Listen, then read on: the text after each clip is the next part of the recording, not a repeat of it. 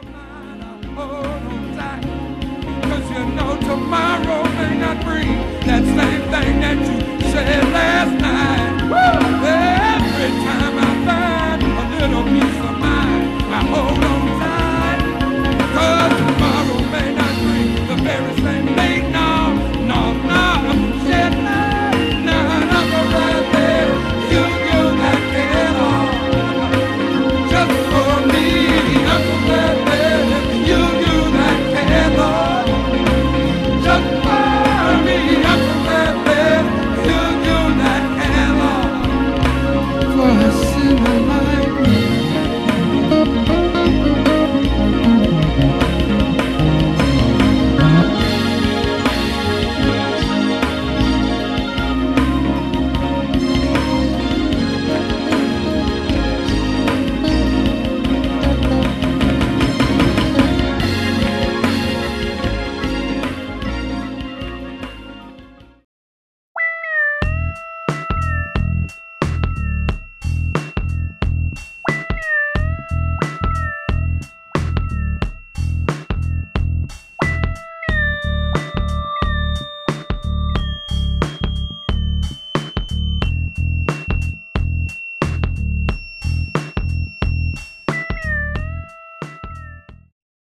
Well, hello, Maurice Weaver. How are you today?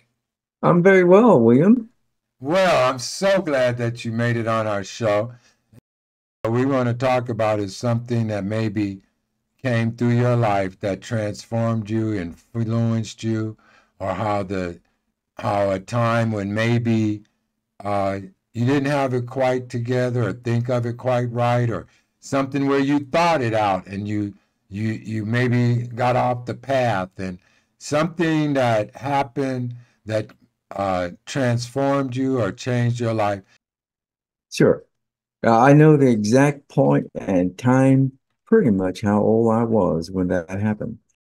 When the Holy Spirit just came over. No, as a child, prior to 9, I didn't know nothing about the Holy Spirit or things like that. I was kind of familiar with it. We had something called a vacation Bible school thing. And it was in a Baptist church. I grew up Baptist from a small town in Alabama called Florence, Alabama.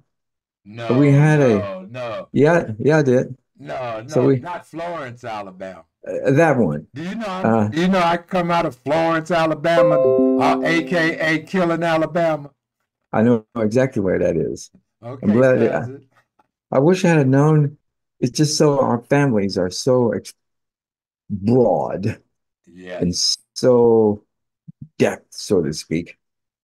Continuing on with my transformation, I'm pretty sure it was that we had at this kind of mourner's bench. I'm going to call that.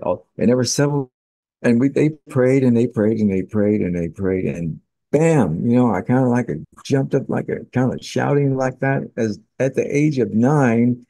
Then that kind of sealed things, transforming me from fear to freedom. That's what that did to me. And no, and to this day, that transformation still stands, not to be afraid of any man, which is a good thing to do, and to love man as best as I can. So let me ask you, when you say you were 8 or 9, and you said you overcame this fear, is there any way that you might could touch on what this fear, or how as an 8 or 9-year-old you were in fear? I tell you exactly what it is. First of all, I lived in, which Alabama, during a segregated time when it was segregated. Not only that, so most of my life experience was in the Black community. Now, I can even narrow that down to even more into my own family, where you have a father who's not strong or not a kind of nice father, so you have that fear. my wife, my dad was the kind of tough guy. So you have that fear, and then you have the fear of just growing up in the South during the 50s. So that fear was there. And the other fear is lack of education, not having great education. Maybe even at 9, when you see the difference in different people who have better educational tools, schools, teachers, etc. And I grew up in a two-room school. The name of the school was called Pine Ridge Elementary School, and it had the first, second, and third grade in one half of it, and the fourth and sixth in the other half. So pretty much the fear of, we kind of grew up with Ku Klux Klan people and things like that. Excuse me. Mhm. Okay, I get what you're saying, but for a 9-year-old, you spoke on segregation, the family things. I can really relate because I guess you would say my father was kind of like a tough guy too.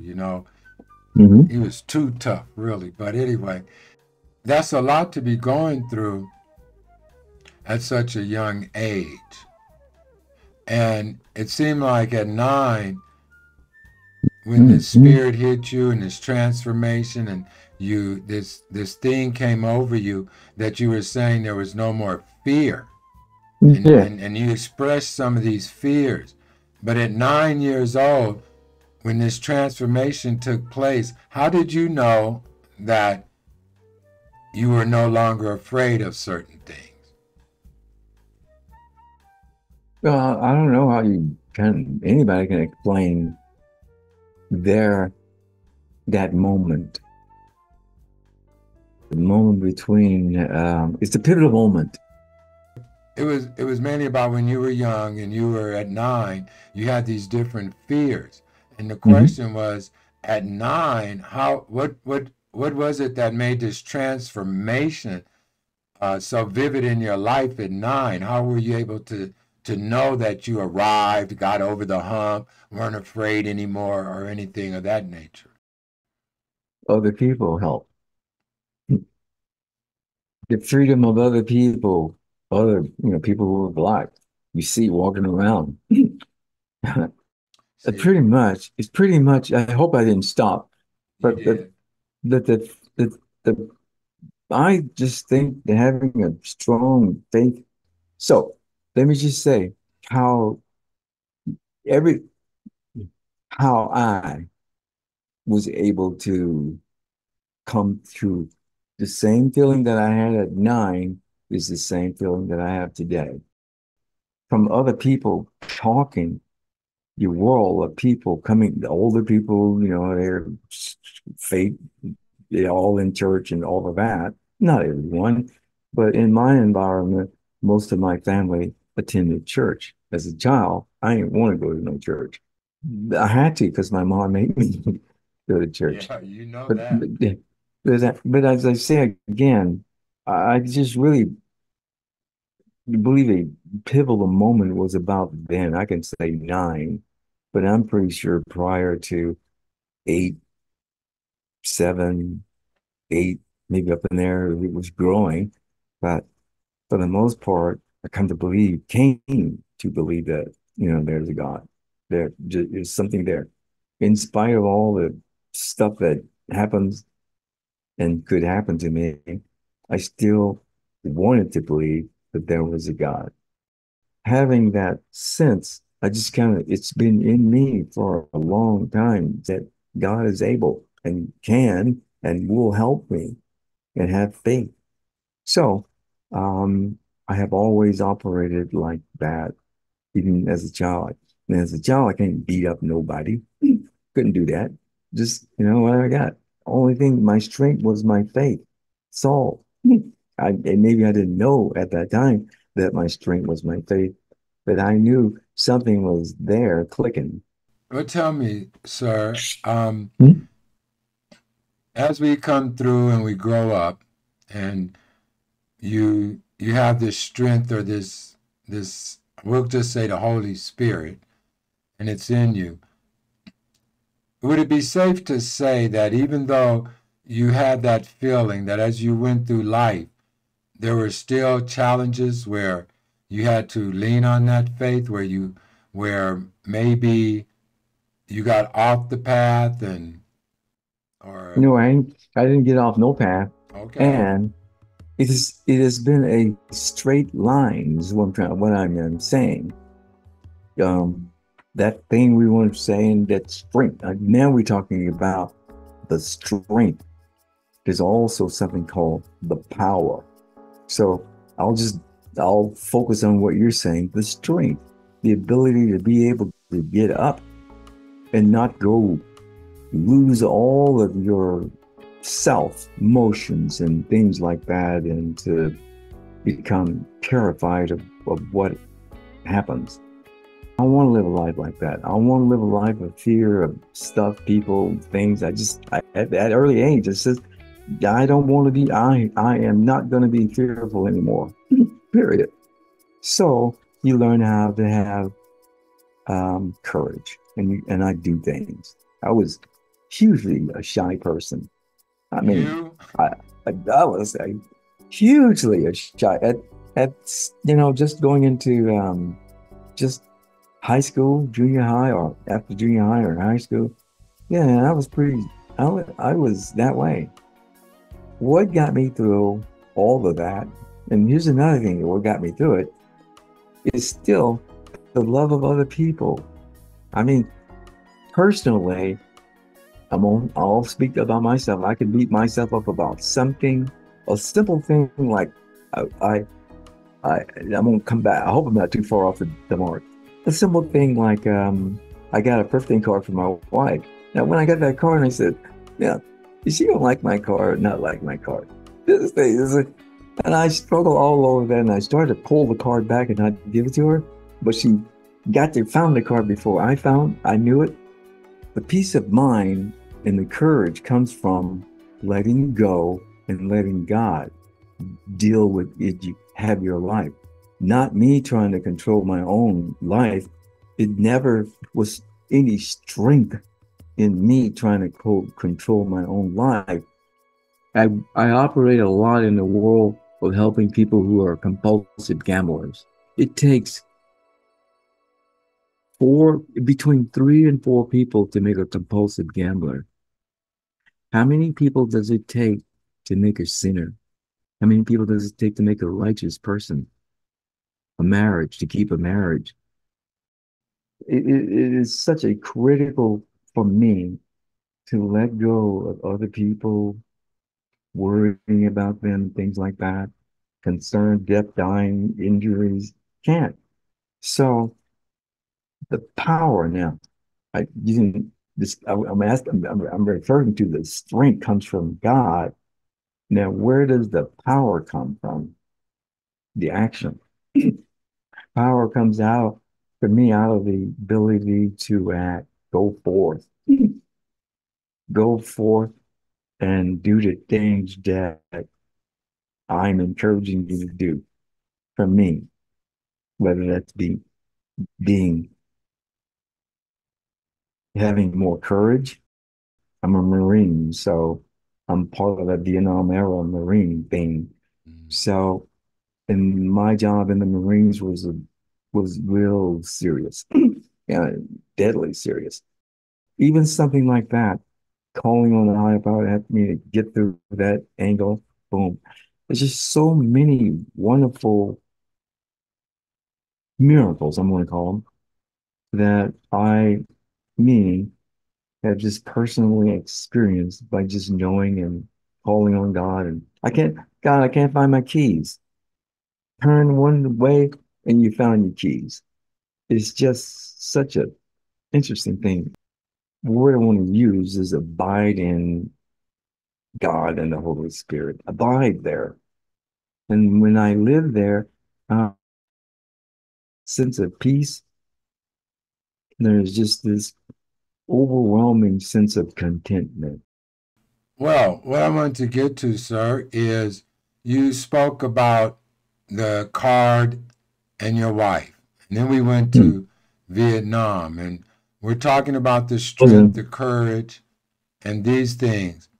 In these passings, in these times when you were in war and things, were there situations where you really didn't know how this was going to turn out, or you didn't understand how it wasn't like you were saying, it wasn't maybe they'll like it, maybe they won't. You were talking about a life and death situation. That's what I took when you said I was in the Marines and my situation was deadly. In other words, your life could be on Yeah. the line.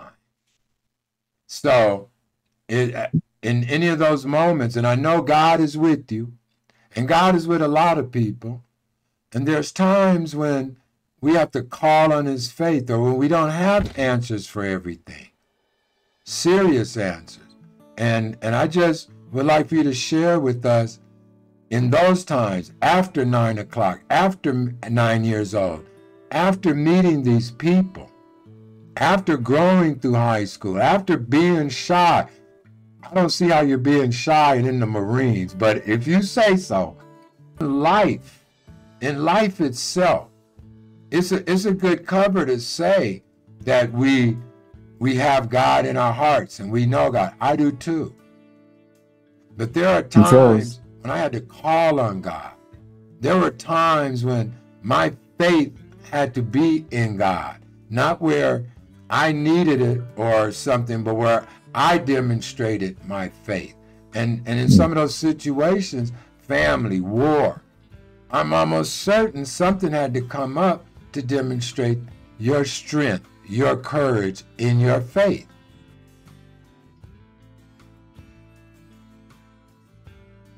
are you looking for the something else? Yeah, like something in, for instance, when you said about the card in your wife, say that one more time. But my wife, I had a little apprehension whether or not she would like the card. But the card was a funny card.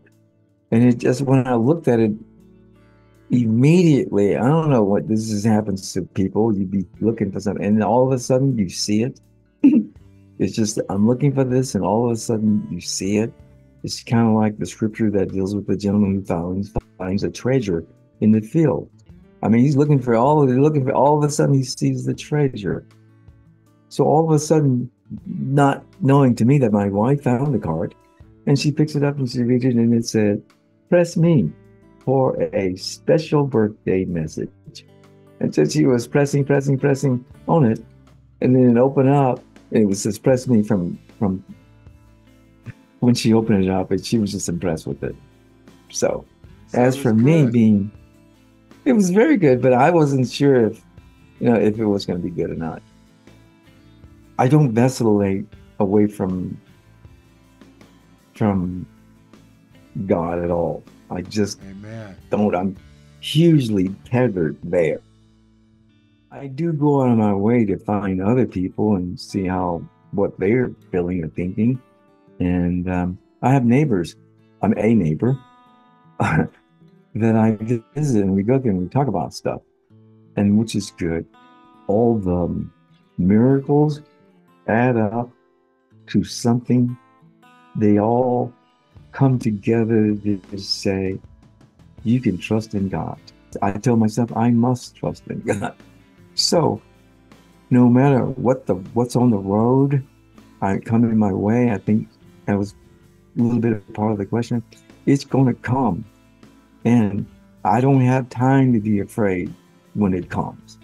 Well, when that boogeyman is at my door, I don't have no time to be no afraid of that boogeyman. Now, the boogeyman could be just whatever else you want to be. Right. But for me, from a child, I told myself, I refuse to be afraid of the boogeyman. I used to wet the bed. I was so afraid. Seriously. Okay. I would, maybe you can wet that out, but the fear. But after this transformation, I never wet the bed anymore. Let me ask you It's just something. that, Let me ask you go. something else too. Mhm. There's no fear. Just a question. When Go. God blessed you with the with your helpmate, Mhm. and you were going to give your wife the card and was a little apprehensive. What do you think it was like when you wanted to get married and all of that? 1000%. One Billion. thousand percent. Okay. Man, I was gonna cut down on them. My wife, I was Do I need like to cut this? Jonah. Do I need to cut this, brother? I hope you don't. But Okay, go on and tell it. I think you when you're very young, for me, I was not ready to be getting married to nobody. So at that time, I still want to be young, man. I was in college and I met my wife and I was kind of jumped town. I was trying to flee from her. But my mom told me, she says, no, he's right there. But my mom, she read, and I call up my mom. I said, Mom, why did you do that? And she gave me her answers. And so she says, well, you need to take care of your own business and go ahead and do that. I don't know if it was being fearful. I just think at that time, I just kind of wanted to not be married. And I believe my thinking was from my parents and their marriage and their relationship and how it didn't all go sour and things like that.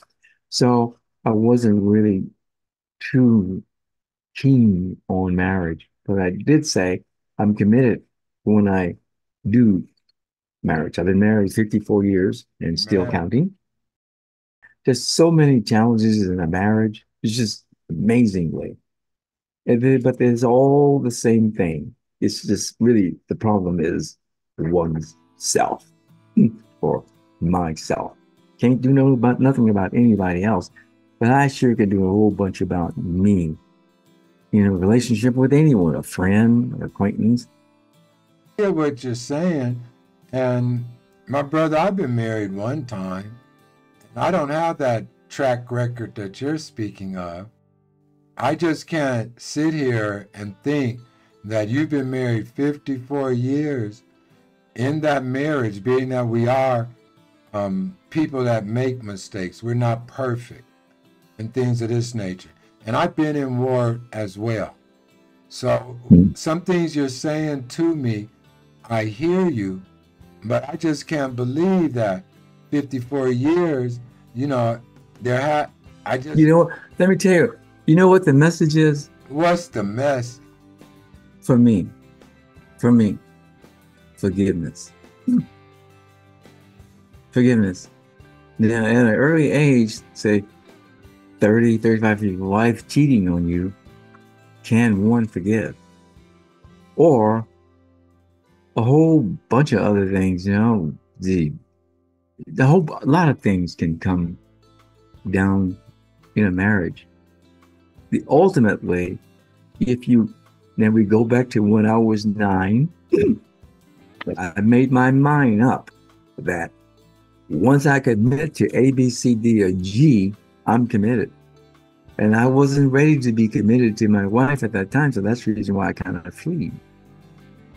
But now I am here. There is this thing of vows or oath or responsibilities for pretty much a vow, a VOW. And in marriages, there are plural vows. So a one vow could be sickness. Another vow could be unfaithfulness. Well, these are vows. I like to believe that vows are things that I agree that in my contract that I have with myself and with somebody else. So I just find out that kind of like in my own mom and dad's marriage, they have some issues, Jack. And any one person can fix the issue, can stop. Is learning when and how to stop being an emotion. I mean, I'm really, really trying to say this for people who are listening to this who are married and divorced or separated. My first 10 years of marriage was absolutely great. The next 30 years was horrible, horrible, horrible. And then I'm in the next 10 years now, and they're great. And I'm hugely content. forgiveness is keen. I mean, as hard as it is hard, man.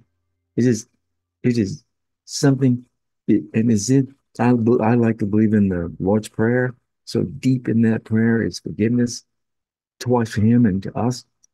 That then there's this other component behind forgiveness. Okay, I forgive you, then, but you still slapped me about the head and you did this. So what do I do to hold you accountable? That was the challenge that I had in regards to something like this. It could be just about anything, but it is it is the accountability portion of it. Tell me this. Yeah, 10 years versus 30 years, that's a long time to that's the me. Holy Spirit carrying you, man. Yeah, That's now that that's some heavy. now we starting to get a little deep here. Now 'Cause that's some. that's what I want to Now know, because I don't know that's about your situation, but Oh in man, my terrible. situation, it had Yeah, to be the Holy Spirit to carry me.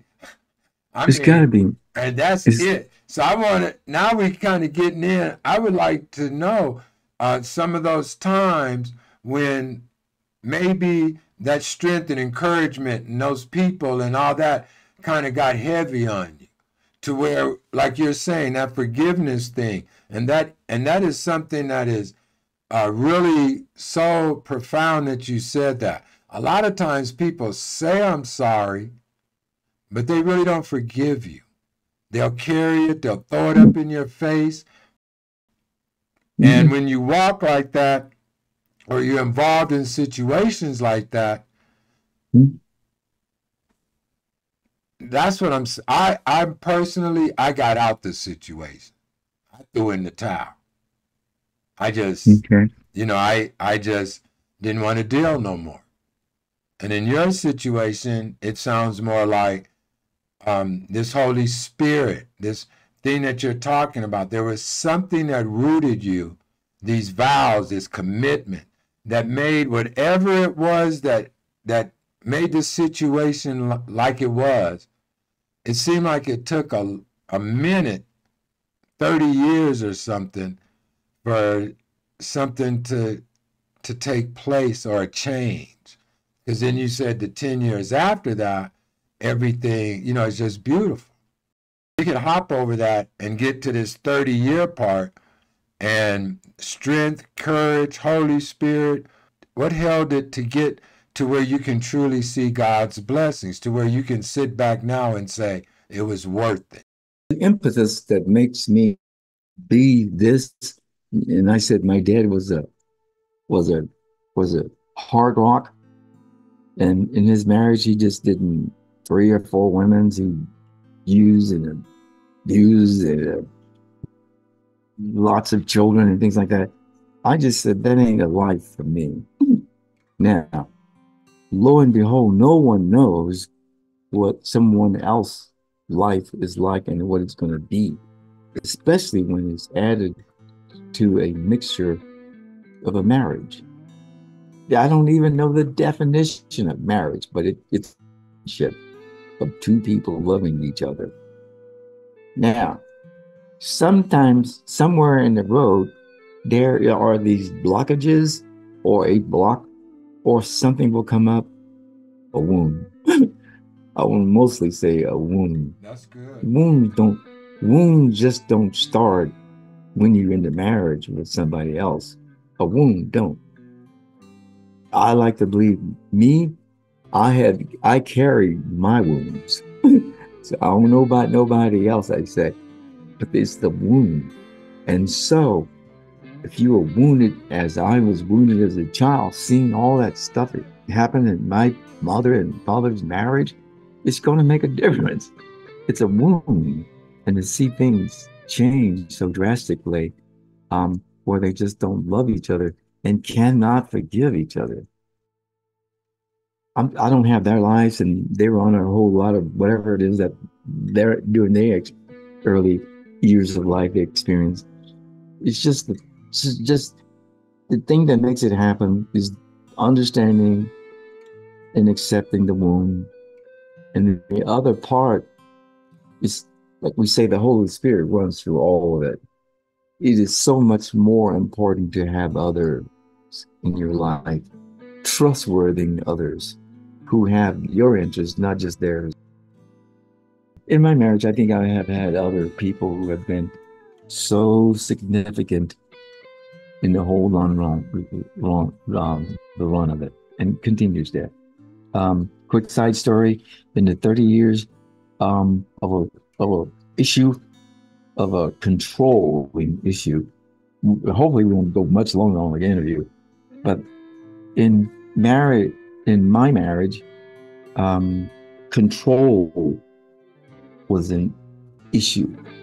I always go back to childhood when a child can't have the freedom to do what they want. Somebody say, you can't do this or you that. It happens in a marriage, and people carry it on up until they're in a relationship. Stuff that they have, wounds they have in their childhood years, um, can come out in their later years as a marriage. Now, starting the 11th year of my marriage, it's just started dripping away. And as it sort of dripped away, I said, okay, now, am I going to be like my mom and my dad, or I'm just going to drift away as well? Or am I going to follow my vows, my my commitment to do or be something? Yes, sir. But sir, like Mm. you're saying, um, after the 11th year, and I really appreciate the fact that you're not pushing this off on anybody else. You know, I don't like that either, like trying to point the finger at other people. What you're saying, and we as men need to do this a lot. Look at ourselves and see, you know, we're not always right. You know, we might want to be right, but we're not always right. And we don't, and I know about that controlling. I know about a little bit about the environment that you're speaking of. And Mm. after that 11th year, and I won't take it too much further, but after that So 11th year, when things start happening like that, um, where was the strength? the That strength was that always vow, there. that It vow was part. never, it never changed. It Then would what? Then it what? never, Then what? it never ever. Now the fear, the Okay. Then what peace. was the Well, fear then? what happened if I'm going to divorce? That was, or get separated, or have a mediation divorce. All that stuff ain't all. For me, I'm speaking about me, Come myself, and on, only. I hear you. All of that stuff I had already pre-framed or pre-played in my head. So it's kind of like you have somebody you love and that person dies. How are you gonna, what's the motion after that person dies? It's important to have other people helping you in your marriage. It's kind of like an addiction. It takes four people to make a person addicted. In our marriage, you say, how many people does it take that I need to have in my marriage to lose my marriage? I mean, do I need a whole bunch of friends? Do I need a whole bunch of people? Do I need a whole bunch of others? Do and then just think about it. Within a relationship, how many people in your environment, others, does it take to ruin your marriage? And how many people in others does it take to maintain and keep your life? And I can't do this for nobody else, for no one. It's just that your mind has to be committed to something, else you're going to wobble. You're not going to be able to stand on anything when you're like a broken screen door when you can't, the hinges up. When something, an experience comes your way, especially in your marriage. I mean, where all the emotion, but this person knows every doggone thing about you. And hopefully you know pretty much about the other person. But it is that thing that divides in a marriage. I have had lots of other people to help me in my relationship. In the 30 years, it was just me, but just enduring the vow, enduring the commitment. Because on the other end, it's just you can see, you feel, it's the vision on the other end. What is it like to have a marriage where you are 100% content with this person? What is that like? I What's that don't know. like? I don't know. You can't You you want to can't tell see me the about it? But you there are you people that can talk about that. but deep down inside, my life has said everything's gonna be okay. Keep Well, plugging. my brother, Okay. I like that it's going to be okay, and I know there's more. If there was something that you could give someone, some advice, or someone that might be afraid or might run into a spot in their marriage or might be going to war or something, or this experience that you went through, or not the experiences you went through, but this faith that you grabbed a hold of at a young age and how it grew in your life and how things manifested and how it showed itself to be victorious in so many of your situations in your life. What advice would you give someone? You gotta trust yourself. Definitely. You have one must trust that they can trust God. So I don't have any advice. I just encourage people to find the treasure that keeps them alive and gives them happiness. So is there any one specific word of encouragement is to maybe but to believe. And I just want to maybe just, there's something about, it's like coming to believe in something. You believed. You believe you believe I believe I'm loving. I believe I'm happy. I believe I'm content with my life. So it's a good thing to just let things go and put it in the hands of someone who can do a much better job than yourself. My marriage. Pick any addiction, pick anything that you like. I don't know if you can overlove God because I'm addicted to God. It has been helpful in my marriage not to have the number of people it takes to ruin my marriage. I don't have very many of my friends who are married nowhere even near or close to me. And I'm not downing them, but I know what my problems were. And I know to fix my marriage, I needed to fix me. And when I fixed me, it just made a big difference. One cannot fix nobody, but you can fix them through fixing yourself. All I want to do now is just best as much as I can every day, abide in God, even with my own sins and addictions I still want to be there. I don't want to run. I don't want to flee.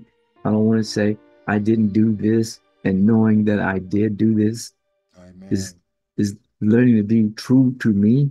Maybe down the road, if we ever come up with something again, we'll come up and we'll meet again.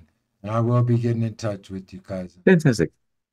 Well, another episode of Where Were You? And we would like to thank our guests for this evening. Also want to thank New Me. New Me helps sponsor Where Were You? So go on and check it out. New Me /Arkway. Also, go on and hit that like. Go on and hit subscribe. Go on and hit that share. go on and leave a comment. And if you find anyone that has a story, let me know. And hey, you bless someone today.